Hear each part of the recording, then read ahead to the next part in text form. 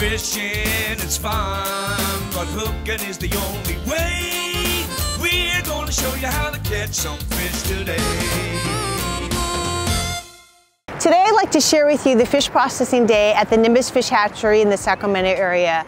My mom and I visited here, and first we walked on the river and looked at the salmon spawning like behind us, and then we're going to go up look on the ladder where they're making their way up the ladder. They're going to end up in the fish hatchery and the raceway's up there, and when they're mature enough to spawn, the hatchery takes them in and they process the fish by taking the eggs and the milk and making the smolts and fries. Typically, Nimbus has been releasing about 4 million smolts of the fall run Chinook salmon, but since 2020, because of the droughts, they've been forced to truck these juvenile salmon to the San Francisco and San Pablo bays, which is not ideal. They should be released here at the hatchery or released into the American River so they can naturally make their way back up to the river, and that's maybe one of the reasons why the returns have been so low in recent years. This year in 2023, Nimbus is now experimenting with a new tagging system called Parentage Based Tagging, or PBT. Now in PBT, the hatchery collects the genetic material from a clipping of the tail fin or caudal fin, and they trace it back to the parents. So this year in 2023, they took 500 salmon parents, and from there they produced 1.1 million fry. Now, when this fry returns in 2 to 4 years, that fry can be traced back to the exact set of parents that produced it. And this way, they're going to be able to estimate how many of these fry that are released at the hatchery or inside the American River are actually able to make the journey back from the ocean all the way back up to the hatchery itself in the American River. When these PBT fry are released, they take up to a year to undergo the process called smoltification. That's when they transition from being a freshwater to a saltwater fish, and their whole body undergoes changes. These PBT fry, when they're released here in the river, in the American River, they're only about 1.5 to 2 inches long, and they have just absorbed their yolk sac, so they have no feedings from the hatchery, which means there's been not a lot of interference with humans into making these fry. Before, when the smolts were released, they're about 6 months old, and they're about 3.5 to 4 inches long. They've been being fed by the hatchery that whole time, and they're carrying coded wire tags to track their genetics and their origin, and they also have their adipose fin clips, so you can clearly tell they're hatchery salmon. Now these PBT salmon, when they return, they'll look like a wild salmon. They have no coded wire tags, and they have no adipose fin clippings. So less interference with the salmon, the better, they're hoping. This year, the hatchery released 1.1 million smolts into the American River, and this is the first time in decades they've been able to release such small salmon at that size. They're released at night, hoping to avoid predation by birds, and hopefully that will increase the returns as well. Okay, with these PBT fish, the hatchery has released a total of 5.5 million combination of smolts and fries. We won't know for 2 to 4 years when the salmon return back as adults, is this PBT system worked, or is it better when they truck them down and work? But we're going to find out in 2 to 4 years, and hopefully I'll let you know. So we're gonna go check out the fish processing, and I'm gonna show you some images we took earlier today along the river. The fish are spawning all along the river. It's amazing. If you wanna come out and see the natural life cycle and what I feel is the best thing about the Sacramento area, come check out. We got the hatchery here, and we also have a beautiful one in McCollum. Come along with me and my mom.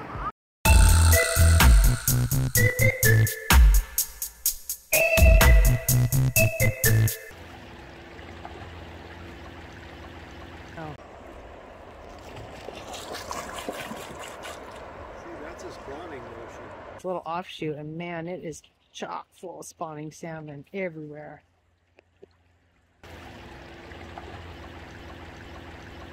Salmon aren't really out in the middle, they're on the side here. Right along here. Why are they hugging the side? I'm going to show you in a minute. The reason why they come out here are these settling ponds. You see this wastewater treatment water? This is coming from the hatchery, and it's got the scent of the hatchery. And this water here is going to flow out into the river.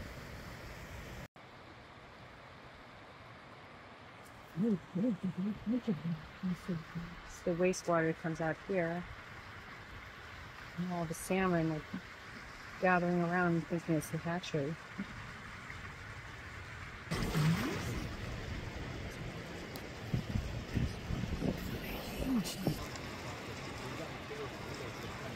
because the water from that wastewater is leaking out underneath here. They think this is the hatchery.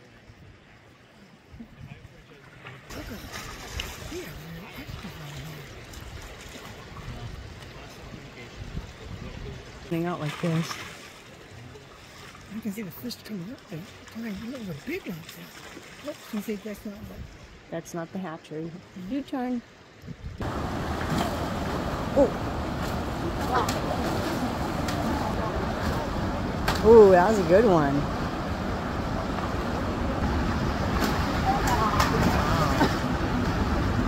Oh, dude, that one was little.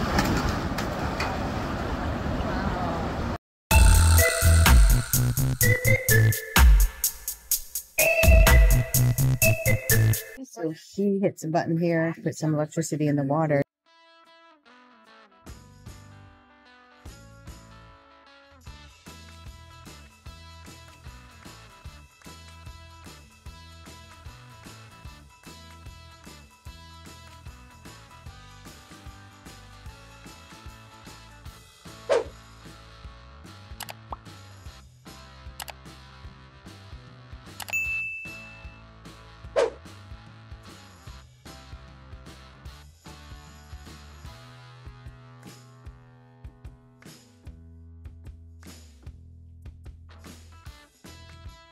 Now you know electricity is going in.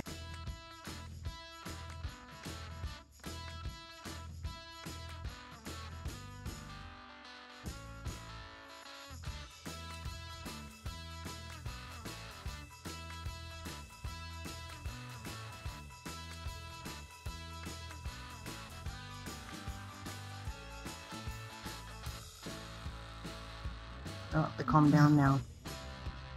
Electrified.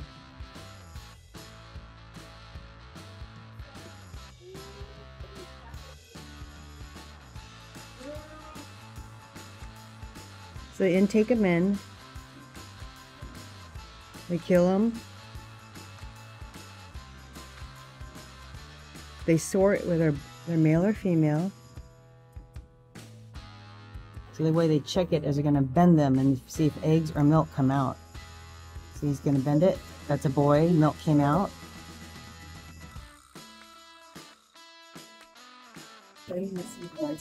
Milk, boy. Boys go down here. Boy, that's a big males.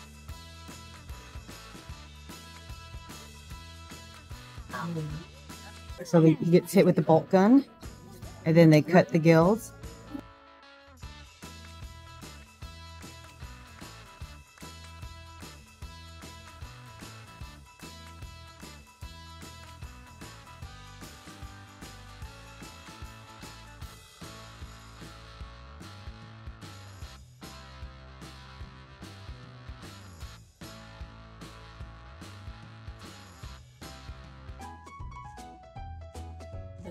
These ones are too small. What they do? They go back into this hole here. Oh, and they then go back in the hole? back into the no. They roll around here, and they're going to put in this hole. Then they go into the holding pen, and then try to mature them up.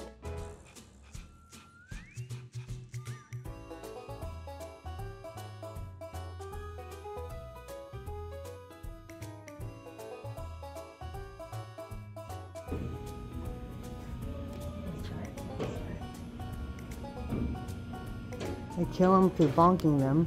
See, they bonk them.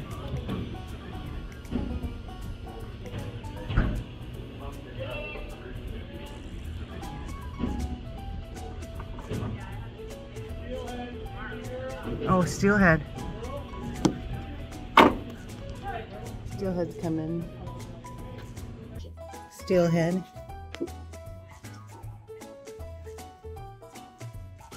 Another steelhead. They clip the tail.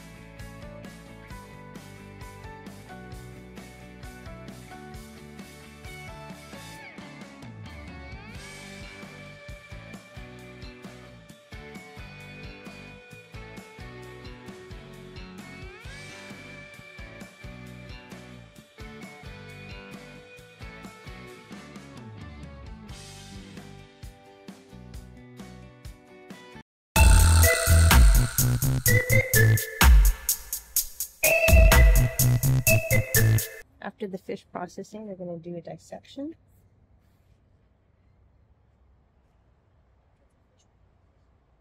So these are our Chinook salmon. Anybody want to guess which one they think is the male? What do you think? That's right, this one here is the male. What can we look at to tell which one's the male? There's some things that you guys think might identify. He's a little bit bigger, yeah. What else? Hook jaw. So if we look at his face, he's got a hook jaw compared to the female. So compared to the female though, she doesn't have that hooked jaw.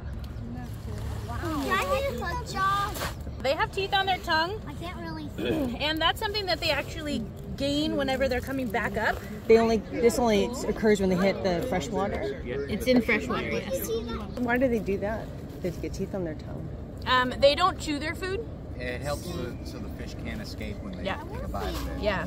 Teeth on the tongue. Yeah, adds so- extra grip when they fall. I thought they don't eat when they're coming up then. No. For the most part, they don't. Yeah. But whenever they are eating, it grips their tongue. This area right here that's blown up, this is a swim bladder. So fish have that, and that allows them to fill with air or let their air out, so they can go up and down in the water. Has anybody here ever had dissolvable sutures that they did not have to have removed? This is what it was made out of right here. This is the intestine of the salmon. So this right here is that intestine of the salmon. This is normally bigger, but whenever they leave the ocean, as I said, they stop eating, and so this gets redissolved back into their body along with a lot of their other digestive organs. This is the liver. So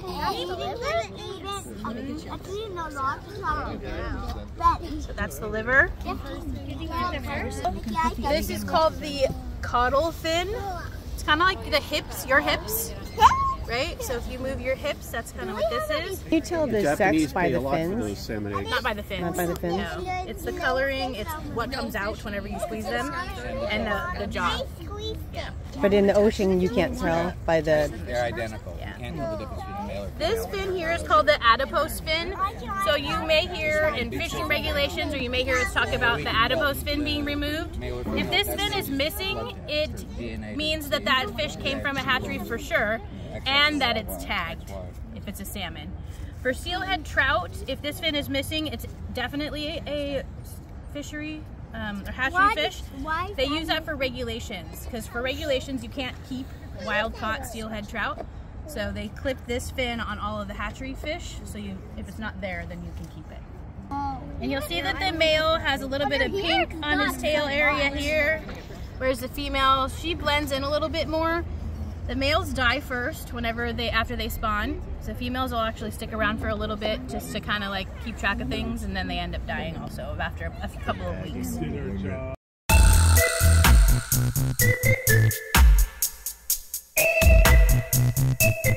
Hey Julia, you just gave us an excellent tour and a dissection of the salmon, and I wanted to ask you some questions. What are we doing here today? So today we're processing the Chinook salmon that have come up from the ocean to spawn. So the processing is happening in our hatchery now. The salmon come up in October, and we process November through mid-December. And how many do you expect to process? Not sure on the numbers on that. It's different every year. Yeah. And once you get the eggs in the mill and you've got the fry, what do you do with them? It depends. Most of them are raised here in the hatchery. We raise 4.5 million salmon every year. Sometimes they will do special DNA testing on some of the eggs and release them at an earlier time, and they will test to see the mortality rate from the fish that are released early versus the fish that are kept a little longer. And what do you do with the fish once you've processed them? The fish are sent to a processing plant in Washington, and in Washington they determine if they're food grade or not. If they are food grade, then they are filleted and sent back to the food banks throughout the Sacramento Valley. If they're not, then they're ground up into cat food, dog food, fish food, fertilizer, everything is used. And how do you guys get funding for the program? We're funded by the Bureau of Reclamation, Department of Fish and Game, and Sport Fish Restoration. U.S. Fish and Wildlife. lots of funding. Do you find that the returns are, say last year returns, were they lower than before? So we don't have information necessarily, but that will determine the fishing regulations. So fishing regulations for this year for salmon were closed, so that usually indicates that there were low numbers. We're up here in the American River. This goes all the way down to the bay.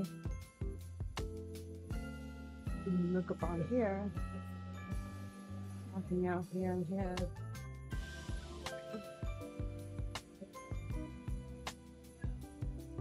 Sacramento.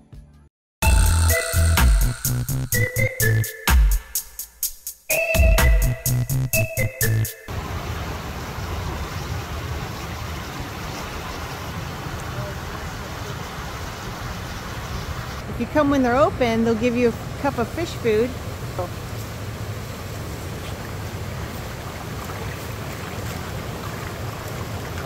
all gone. All gone. All gone. Look at it. Disappeared.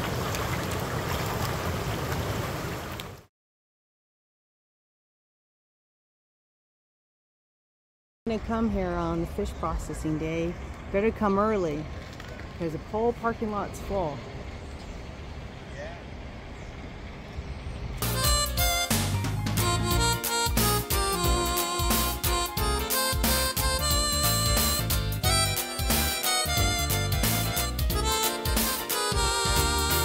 Fishing is fun, but hooking is the only way. We're gonna show you how to catch some fish today.